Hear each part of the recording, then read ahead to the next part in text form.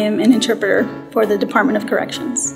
It's always been a dream of mine to get my master's, but financially I've never been able to. As a single parent, that's pretty hard, and working here with the opportunity that was available to me, I said, I got to take this. I got to do it now. This is a great opportunity. This is a blessing for me. And the tuition reimbursement is helping me to obtain my master's. And that's helping my family and my children, and it's helping me here at work because it's making me better at what I do. My name is Marisol Soto, and I'm a corrections professional.